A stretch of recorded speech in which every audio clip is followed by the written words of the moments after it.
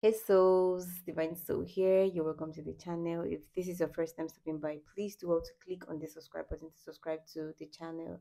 So I have a message here for the collectives, but please only take what resonates with you and leave what doesn't.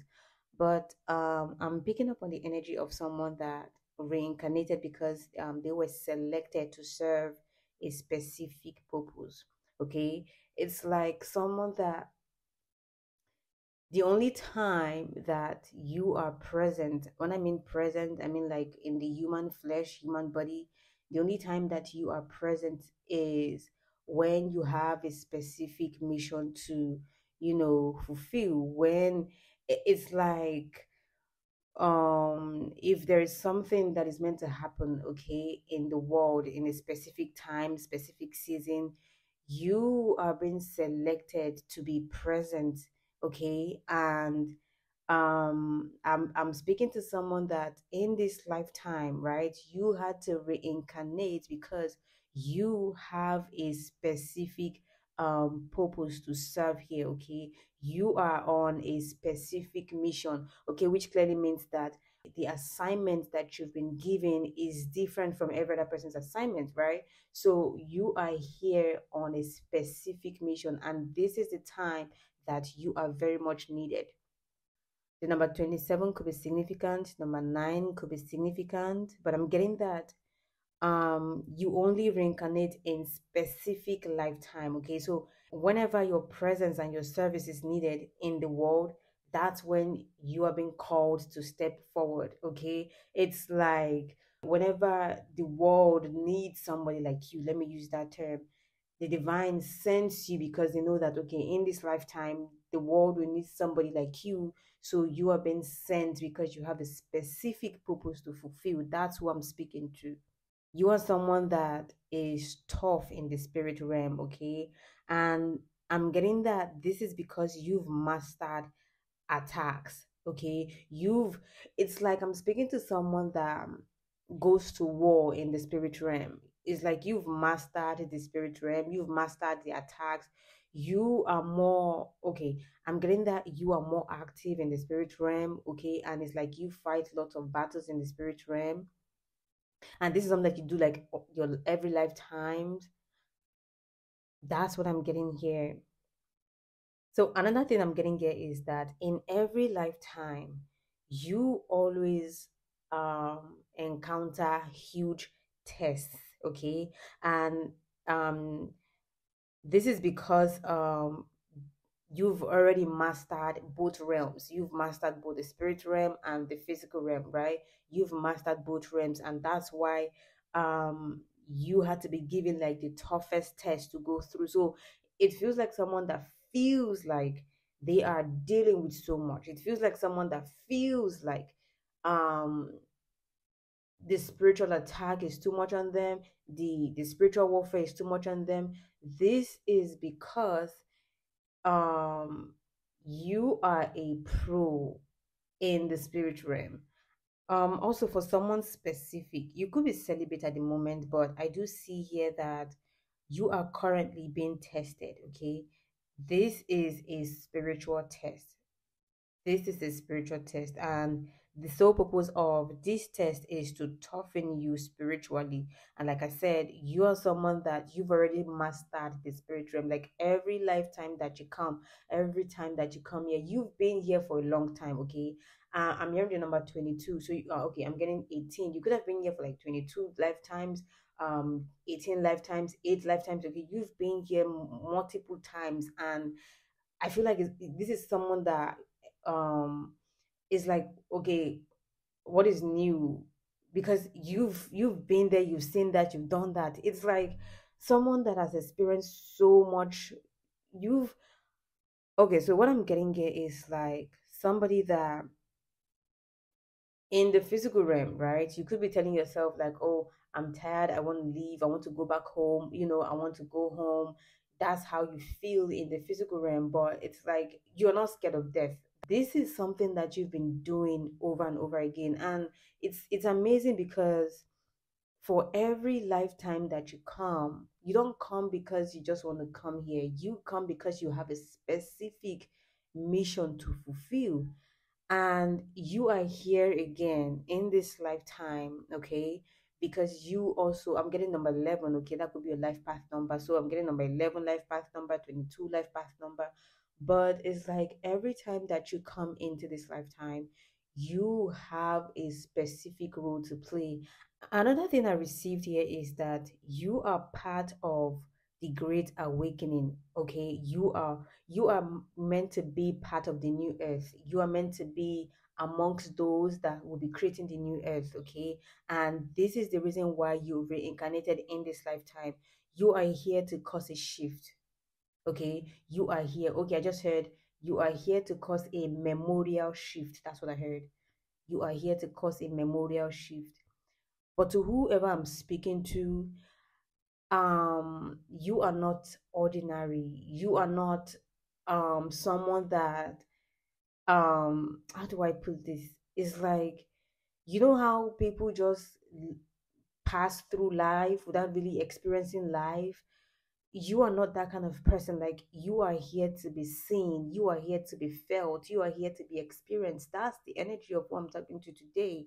You had to come into this lifetime to be part of that, because you are also a builder. You are here to build the new earth, okay? I'm getting that you have a spiritual crown. You have a spiritual crown that many people want, okay? People want the crown that you have, and it's not just the crown, it's the position, okay? And I just heard, heavy is the head that wears the crown. People want the crown, but nobody's willing to work towards, you know, getting the crown. Everybody wants to be crowned a king, a queen, but nobody wants to put in the work. Nobody wants to be the sacrificial lamb. But I'm speaking to someone that in the spirit realm, and I'm getting that in every lifetime that you've reincarnated, you always have a crown, okay? You've already been crowned in the spirit realm. And this is a case whereby, because of your position in the spirit realm, there are people that, you know, they are fighting to get your crown, to take your crown from you. So it's like someone that holds the same position in every lifetime, someone that holds the same title in every lifetime. The number 10 could be significant. 1010 could be significant here. But I'm hearing that you are here to recreate history. You are here to recreate history. So the divine is saying it is time to awaken to the greatness in you. Okay. You have something in you that needs to pop out. Okay. You have something in you that needs to be seen, that needs to be recognized by the world. Okay. I'm just picking up on the reincarnation of ancestors. That's what I'm picking up on. I'm telling you, it's heavy. I'm picking up on the reincarnation of ancestors, and I'm getting here that because of this great awakening that is happening right now, lots of ancestors are waking up. So, but to who I'm speaking to, you were well known in ancient time. Like I said, you're someone that is well known. People know you. People regard you. People. It's like you are well known. That's what I'm getting. You are well known, and your name is currently in history book. You are someone that holds a very powerful position in the spirit realm, and it's like you handle that position so well, to the point whereby it has not been given to anybody else. It has to be you. So imagine you coming into every lifetime with the same position. You're still holding the same crown. You are the real MVP, I'm telling you. Like, people tend to lose their crown on their path. People tend to lose their crown, but for you, to whoever I'm speaking to, that crown is something that can never be taken away from you. That position can never be taken away from you. And I feel like with this awakening happening, right? You are awakening to a version of yourself that you never knew existed. And this is because when you came into this lifetime, you had to be programmed. And for you to go back to default setting to who you truly are, you have to reprogram your mind. And that's what it is right now. Like I said, you could be going through a test right now, and this is for the purpose of reprogramming. All right. So, also for someone specific, if you feel drawn to a particular person from past life, and you feel this heightened energy pull towards that person, there is a possibility that you've had a past life being that person. Or this is a case whereby you are like the descendant of that person, or this is a case whereby this person is trying to awaken through you. This person is trying to have, come back into this lifetime using your body as a means to come back into this lifetime. That's what I'm picking up on here. Another thing I'm getting here is that you are currently in the cave. Okay, you are currently in the cave, and you had to be hidden so you won't be recognizable. Whoever I'm speaking to, you are very much needed in this lifetime, and that's the reason why you were sent back here, because you are very much needed in this lifetime, in this season. I'm also getting that you are in disguise and your energy is clogged, and that is like a form of protection here. It's like people can't tell who you are because of your clogged energy. There is a covering on you. Okay, there is like, what I'm picking up on here is like, you have, okay, it's like a child that is sitting in the middle of, a circle, and this child is being surrounded by spirit guides, ancestors, spirit animal. And because of that energy, because you have so much energies around you protecting you, it makes it difficult for people to see you. Okay, not in a negative way, okay, but it's like people can't tell who you truly are because of your energy. It's cloaked, it's covered, it's protected. So I'm hearing that you are here to relieve memories. It's like you are the descendant of someone that is really, really, really, really important in ancient times. And I'm getting that you're here to create a new generation.